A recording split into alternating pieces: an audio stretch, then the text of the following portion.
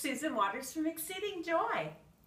Our scripture this week is Ephesians 6, verse 14 to 17.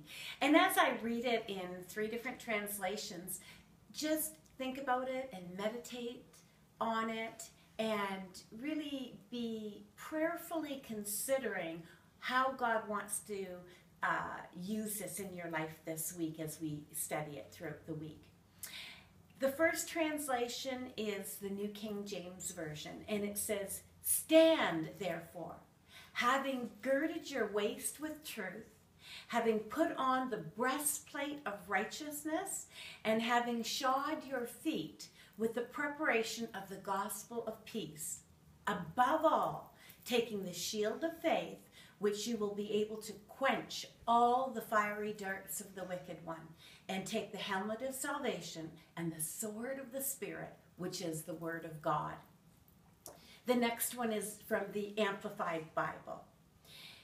"So stand firm and hold your ground, having tightened the wide band of truth, personal integrity, and moral courage around your waist, and having put on the breastplate of righteousness and upright heart, and having strapped on your feet the gospel of peace in preparation to face the enemy with firm-footed stability and the readiness produced by the good news.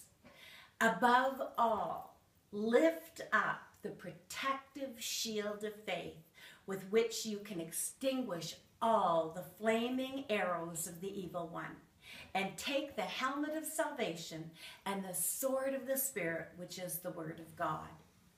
And the last translation is the Good News. "So stand ready, with truth as a belt tight around your waist, with righteousness as your breastplate, and as your shoes, the readiness to announce the good news of peace. At all times carry faith as a shield, and for with it you will be able to put out all the burning arrows shot by the evil one, and accept salvation as a helmet, and the word of God as a sword which the Spirit gives you."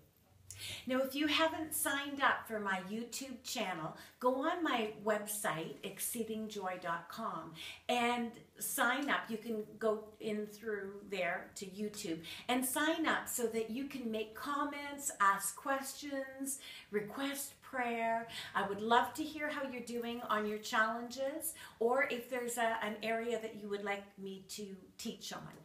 So, bless you as you think about and pray about God's word to you this week. We'll see you tomorrow.